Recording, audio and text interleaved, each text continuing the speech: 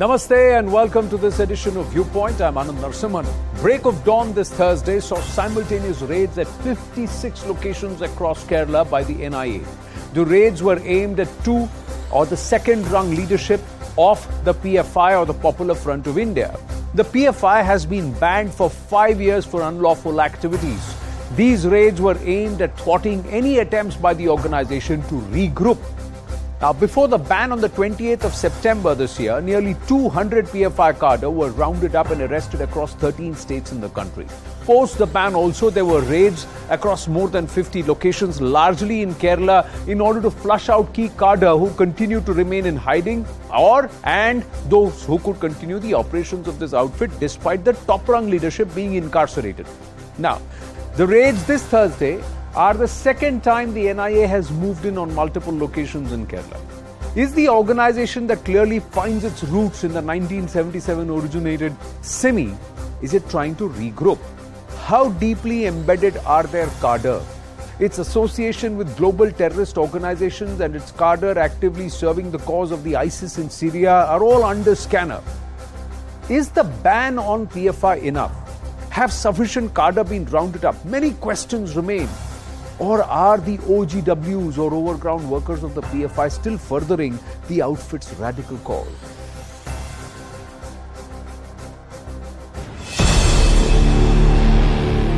Early morning raids across Kerala by the National Investigation Agency, aimed at striking at the foundation of the banned Popular Front of India. Over 50 locations were raided, including the homes of second-rung leaders of the organization. We are at Thonekal in Thiruvananthapuram, the residence of Nawaz, the former zonal president of PFI. Now, the NIA teams had reached here at around 4 a.m. until about 9:30. They have conducted checks at this house here. 2 mobile phones belonging to him and his wife were seized by them, and no bank documents or such were seized. Sources tell CNN News18 that weapons and incriminating documents were found in the homes of some PFI members. These officials, they have concluded the raid in Kannur here. The primary interest is whether these activists, they are having any sort of connection still with the other leaders of the banned organization. What is the financial source? That is what is really worrying the NIA. In September, multi-agency teams arrested several functionaries of PFI, including its top leadership, for allegedly supporting terror activities. Following this, the outfit was banned by the centre for 5 years. The ban was followed by hartals by angry PFI members. There was widespread violence across Kerala, after which the High Court directed the state government to recover the damage to property from the office bearers and accused in the case. But with the latest round of raids, does it mean that the PFI is trying to revive its terror tentacles?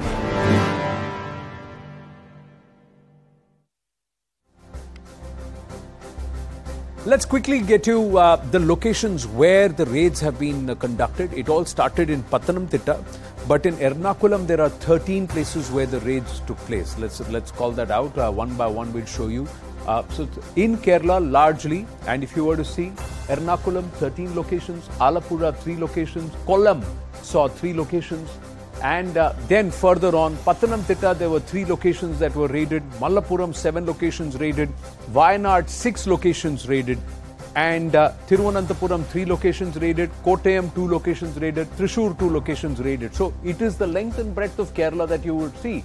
So there is Palakkad 1 location, Kozhikode 4 locations, and Kannur city 9 locations raided. So PFI largely started its operations on the north side of Kerala, on the northern Kerala, but they have now spread not just across all of Kerala, ladies and gentlemen. They are now present in more than 23 states and union territories in our country. 13 states where largely rounding up happened before the ban came into place, and their activities have been under the radar for a while. Now, is this organization regrouping? Is it trying to perhaps once again spread its terror tentacles? These are questions that remain. Let's go across to our guests this evening who are joining us. Nirmal Kaur, former IPS officer with us. Mithun Vijay Kumar, author and citizen activist with us. Savio Rodriguez, He is the founder and editor-in-chief of Goa Chronicles with us. Anira Jatri, author, Brainwashed Republic, also with us. Namaste to everybody. Thank you very much. Nirmal Kaurji, let me ask you this. Is this ban enough? Have enough of their cadre been rounded? Or are you worried that there are too many who are embedded across the system? Yes, I think there are quite a few of them who have infiltrated the civic institutions, and this ban is not going to be enough, unless one is eternally vigilant and keeps, revisiting it and trying to find out what is happening. And eternal vigilance is going to be really the prize for this kind of, to get rid of PFI, or at least to limit them.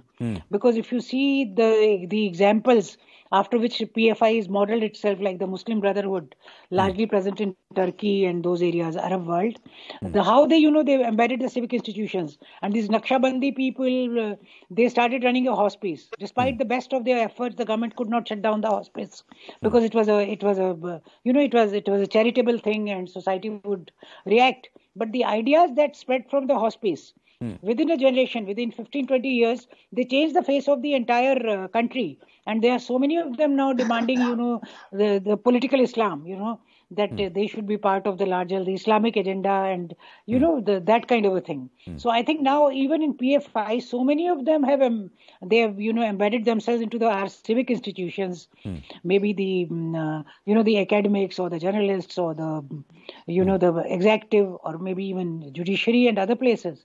So it's not going to be that easy to, I think the eternal vigilance is required, and cadres need to be, it needs to be reviewed every few months, maybe every 30 days or something, and find out what is exactly happening on the ground, and keep rounding up people and keep taking preventive action. Otherwise, this ban is not going to be of any help, because they'll just masquerade as someone else. Maybe under another umbrella or under another name.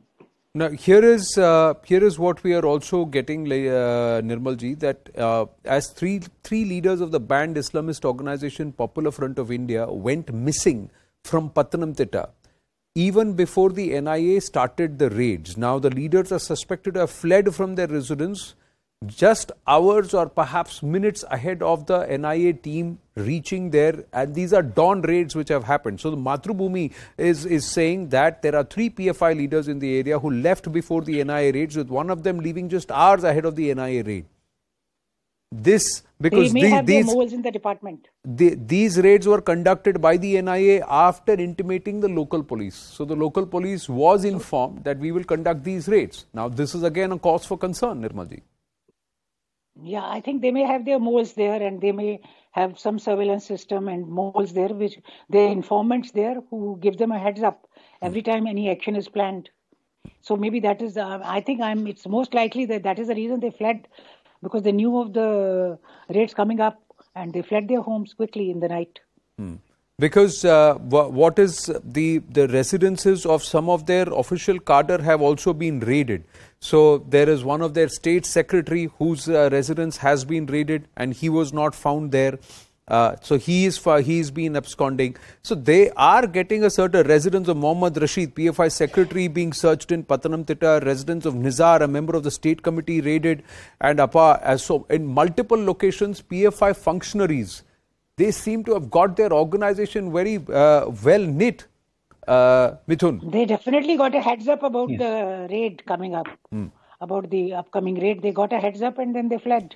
No, and not just that. Is it a question to me? Yes, Mithun Vijay Kumar. Okay. They seem to have perfected all that they got wrong when they were SIMI, when they were organizations under other names. But between 2006 and 2022, the PFI seems to have perfected that even if its top rung is put away, how the second rung, third tier, fourth tier will continue the organization's work. Are you worried that they may have perfected this? Definitely. And one more thing is the danger is that the political environment in Kerala is actually very conducive to the growth of these, extremist elements like PFI. Earlier they were SIMI, then it became NDF, then PFI. Tomorrow it might re-emerge. They will regroup and re-emerge is what I'm getting to know. But the main issue is like you said, the administrative support that they are getting, or they might have sources within the administration from where the information is being leaked. And we have seen that even in the past, like during elections and all, they have made some unholy alliances with the ruling left or Congress. So this has been there. So they are getting some kind of a support from the parties inside Kerala, and which is why they are active, and they have their base mostly in the south, especially Kerala and Tamil Nadu, some parts of Tamil Nadu.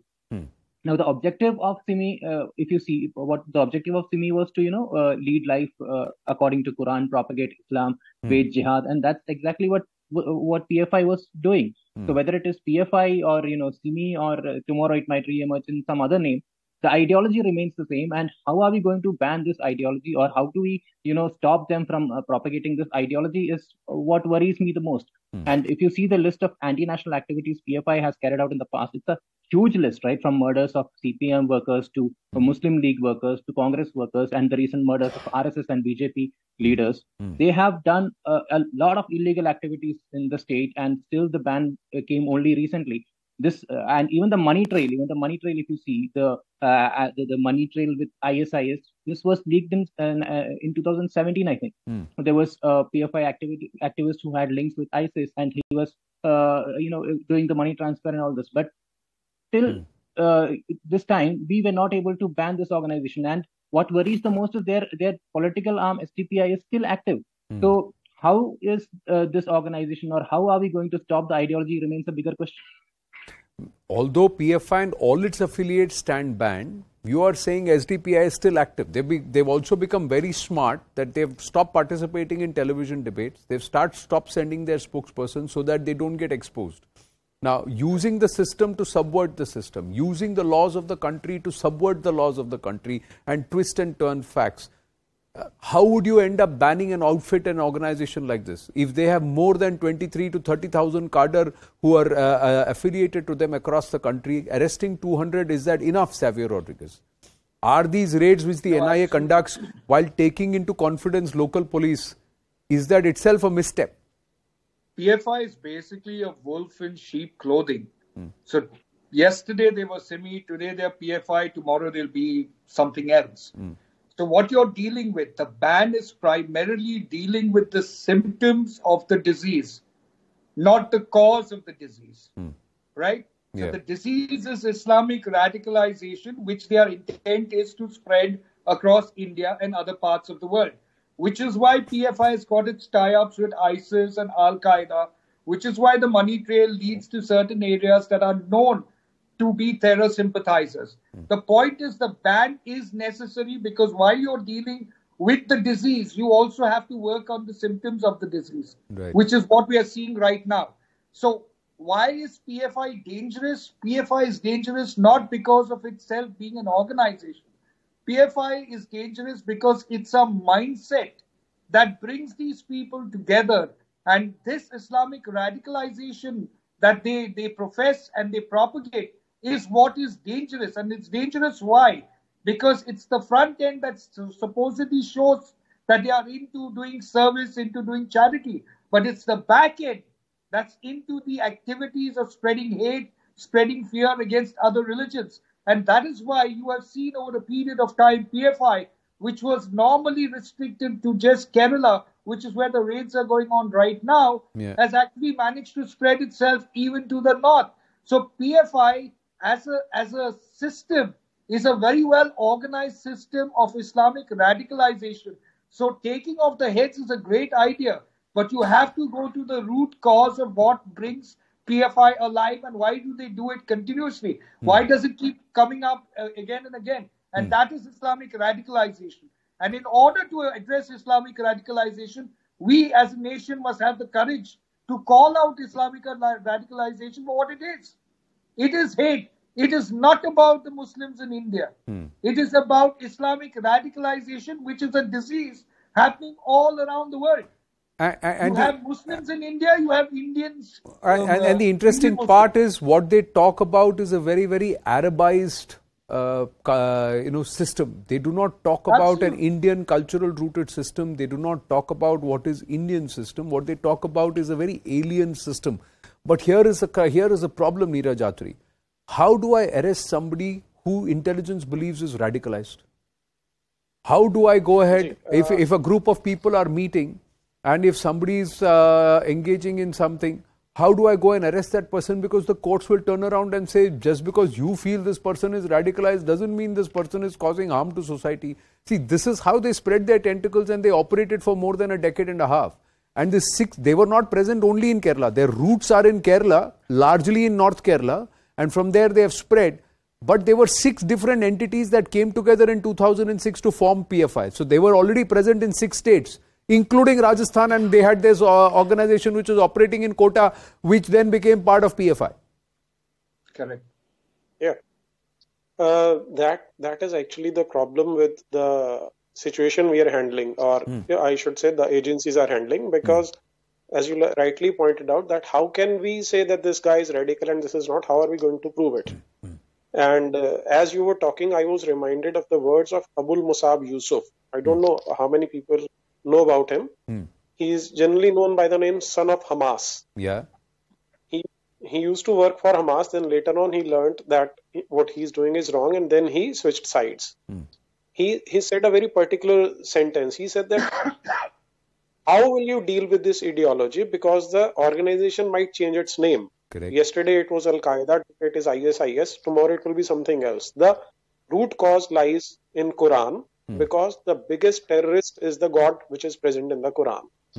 Now, unfortunately, what we have done is, under the name of secularism, we have given it a halo of sanctity, that since it is a holy book, therefore we are not going to ban it, we are not going to even discuss it. And second thing that comes to mind is, there is this lady called Wafa Sultan who shifted from Syria to America. She was talking in the context of America, but the same thing applies in India also. She said that the West has invented terms like radical Islam, political Islam, Wahhabi Islam. Actually, it is Islam that is the problem. Mohammedanism, that is the problem.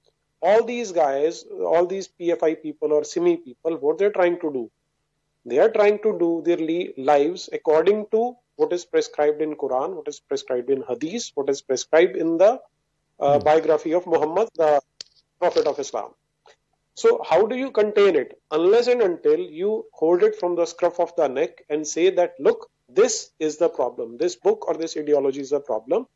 And we have to protect our nation, our civilization from this. Now, this is where Neeraj Atri, what you are saying is, I would not want to broad brush and paint everybody, every Muslim who's following the tenets of Islam in the same brush that they're all radical. Now, there could be those who could also selectively interpret certain passages and say, no, this is the only way, because Islam also as a religion evolved over 200 years. There are nations which have followed a very, very moderate and a liberal path.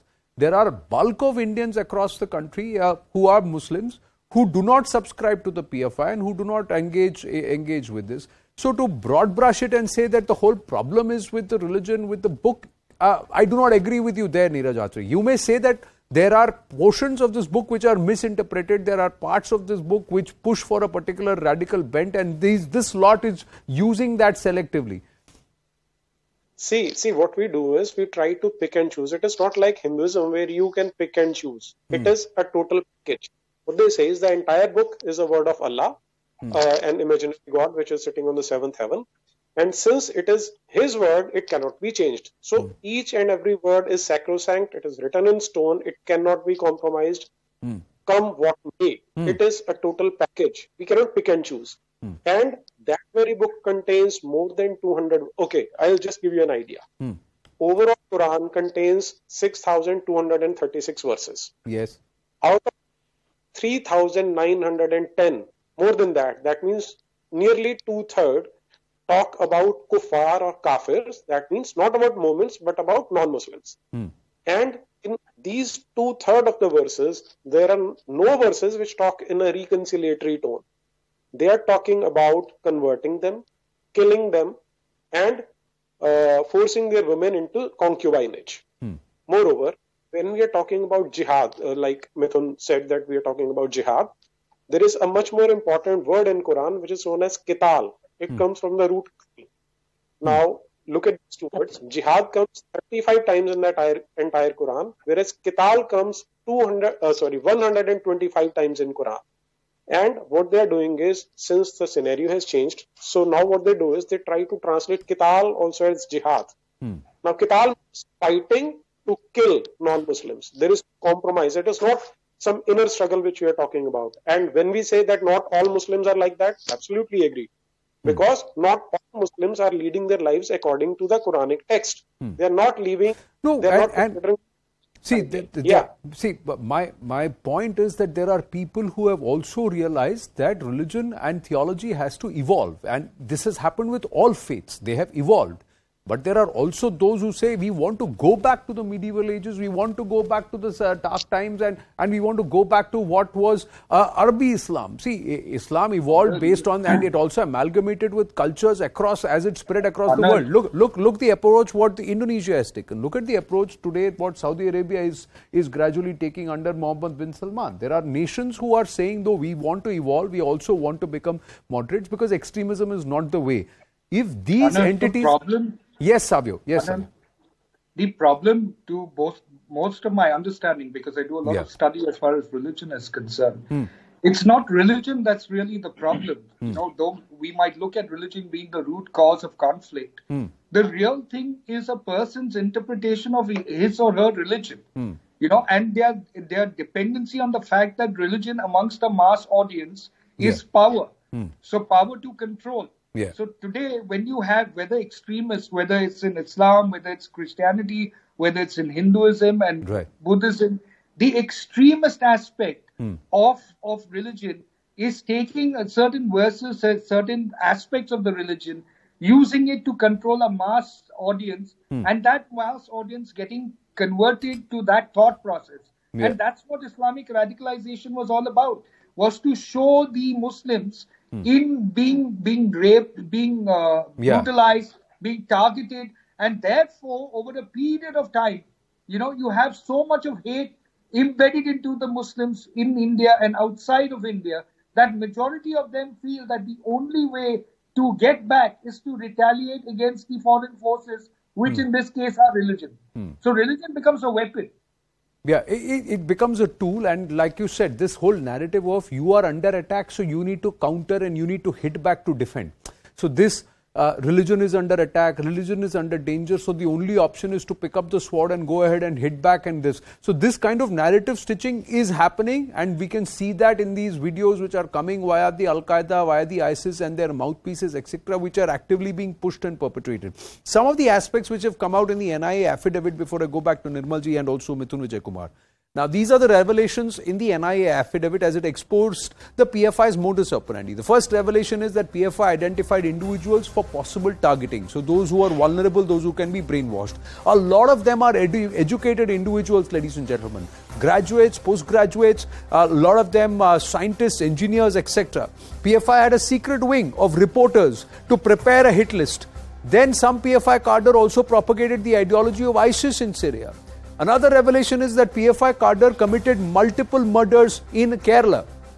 And the fifth revelation is that they killed victims brutally to try and send a message to society that don't mess with us. Acts committed with intent to terrorize people. Revelation 7, the PFI encouraged youth to join Lashkar, Al-Qaeda and ISIS. The 8th revelation is suspicious financial transactions for unlawful activities. So these are the 8 odd revelations that came in from the NIA affidavit. Then they also said, this is what they said, you creating groups, a secret reporters wing with the intent to prepare a list of targets, and they collected the data of leaders of other communities. They imparted training on subversive activities to cadre, and then the modus operandi was imparting training, needing probe. That's what the NIA is saying. Encourage youth to join Lashkar, ISIS, and of course head towards Syria and also join the Al-Qaeda. Some of the cadre also propagated the ideology and then traveled to Syria for joining ISIS, and that number is quite significant, although it's been brushed out and tried to be, the effort was to play it down. A larger conspiracy to make cadre join ISIS also needs probe, is what the NIA is saying. Interestingly, Nirmal Kaurji, each one of these revelations point to one aspect, to radicalize. Their intent was to radicalize.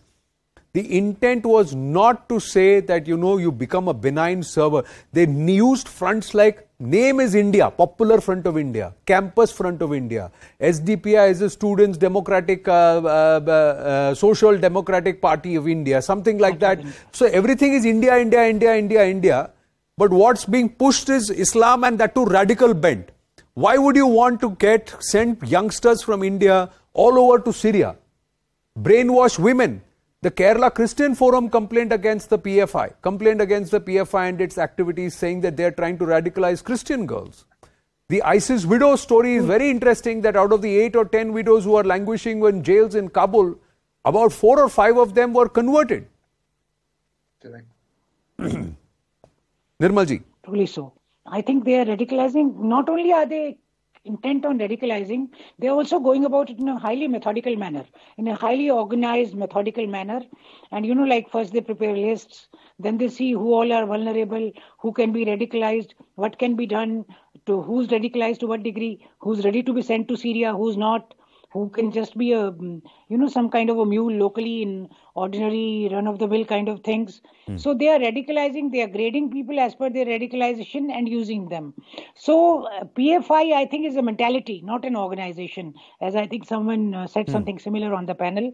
It's a mentality they are transmitting like a virus to everyone. That this is what, we want a political Islam and we are being persecuted. They convince them somehow that if you don't believe in all this, you'll be persecuted, or, somehow you'll face your end, or you'll face extinction. They manage to convince people that they have to defend their faith and they have to defend themselves. And that is the way, and what really is surprising is they are much more organized than Simi, much more methodical than Simi, and they have learned their lessons well from Simi, and they don't want to repeat they have a very carefully crafted face. So it is going to be very, very difficult to, because that gives them a lot of deniability. No, we are India. We are. Yeah, they also hide behind this veil of plausible deniability. All their leaders, all their functionaries do. The other thing is that, like AI learns by itself, this organization has mutated to learn and become better and better, to try and make so many filters and put so many layers that it's going to be difficult to get right to the bottom and weed them out. So what's the next step, Mithun Vijay Kumar? How does the system weed them out? How does the system ensure that they don't take root, shape in another form and they don't manifest? Because although their base is largely in Kerala, they have been present across the country in a lot of disturbances. They've also evolved in terms of how they will create social unrest, how they will cause activities, or what kind of activities they will get involved in to subvert the system. Yes. See, the only solution is, like you said, they are more like AI. They are learning and they are improving day by day. And the only solution would be that the state government and center works hand in hand and, deal with this issue. And people also must realize that, these organizations, they should keep aside their religious beliefs and understand that the threat that radical organizations like PFI pose to this country. See, there are plenty of Islamic organizations in Kerala that work for the welfare of people, but PFI is definitely a threat to the national security. They have links to terrorist organizations outside India, from where they actually receive funds to carry out terrorist activities inside inside India, especially focusing, Kerala and the southern region. So there are plenty of activities that they have done, like the arms training cases there, weapons were seized from STP and PFI officers. The Bengaluru riots were sponsored by them. They are actually anti-national. They had stopped the Independence Day program for singing Vande Mataram. They have raised, Pakistan. They celebrate the Mopla massacre. So, they openly celebrate the Mopla massacre on the streets of Kerala, and they are allowed to do that. Yes, and the irony is that even the people who are part of the Mopla rebellion, the Mopla massacre, they were later awarded. They were actually recognized as freedom fighters by the left government. That's a different thing altogether. So the kind of appeasement politics that is in Kerala is what's making it conducive for organizations like PFI to grow and strengthen its roots. So I actually request the state government to work hand in hand with the center to ensure that this organization doesn't re-emerge, or at least we should work together to put an end to this Islamic radicalization in the country. Well, I have to wind up, but this is a rankling worry that somebody from the local establishment informed these leaders and allowed them to get away hours before the raids happened. Break of dawn, the raids happen, and these leaders, 3-4 of them, escape from Pathanamthitta. Are there many more? So who are these moles within the system who are willing to work with these people who are up to no good for India? That's a concern which also the Pinarayi Vijayan-led government must have, because it's not healthy. I thank you all for joining us. We wind up Viewpoint on that note. Biggest exclusive follows. Stay with us.